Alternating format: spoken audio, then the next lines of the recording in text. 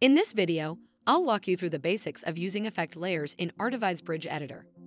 These effect layers are designed to help artists and creatives easily create augmented reality art, even without animation skills. The effect layer system in the bridge editor is designed to simulate things like rain, clouds, flames, sparkles, and more. By customizing settings, you can effortlessly add movement to your creations, giving your photos a dynamic touch right from home. Change the position of the effect layer, save your artwork, and experience it through the Artivive app. Let's dive in and I'll show you how it works. First, open Bridge by Artivive and click on Create Artwork. Add a trigger image. This is the artwork that, when scanned through the Artivive app, activates the augmented reality experience.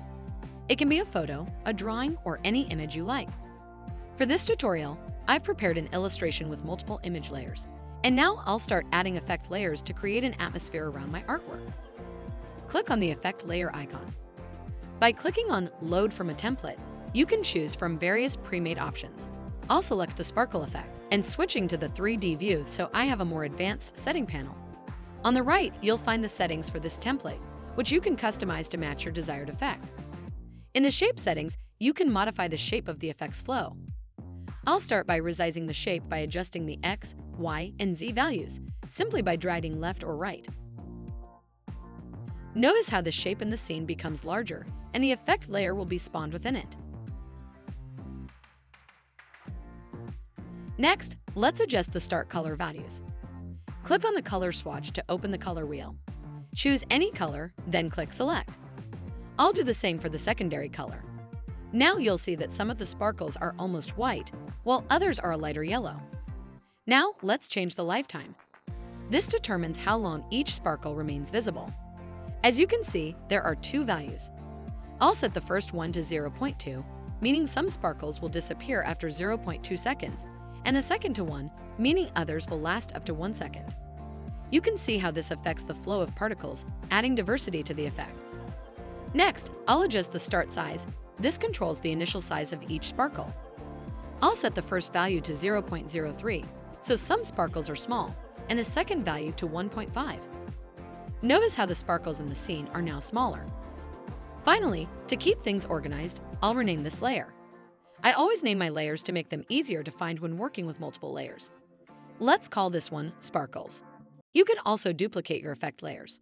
I'll duplicate the sparkle layer because I like the current settings. By clicking on Effect Image, I'll select a different one to add depth to my artwork. Moving forward, let's create a fire effect with fire embers. We have pre-made templates for the fire effect, and in the effect layer settings, you can customize these as well. With the transform tools, you can move, rotate, and scale the elements. Start by resizing the effect to fit your artwork. In the lifetime settings, you can also adjust the color using the gradient editor.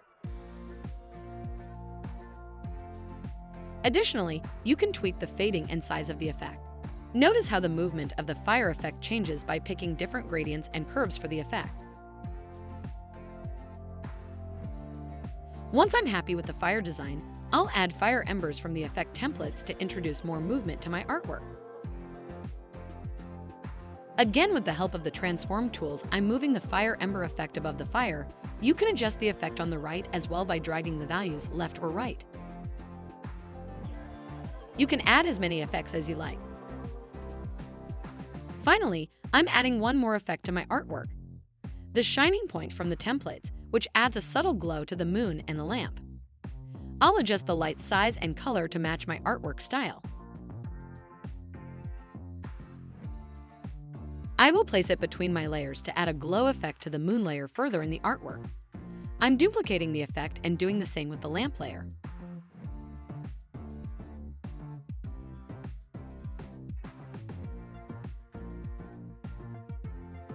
See how the effect has changed the environment. Once you're happy with your design, name your artwork and click Publish. Your Artivive creation is ready. As you can see, adding effects to your artwork has never been easier with Bridge by Artivive.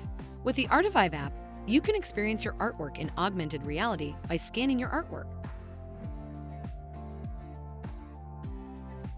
Bring your art to life with Artivive and share your creations with us. Thank you for watching. Stay tuned for more exciting content in our next video.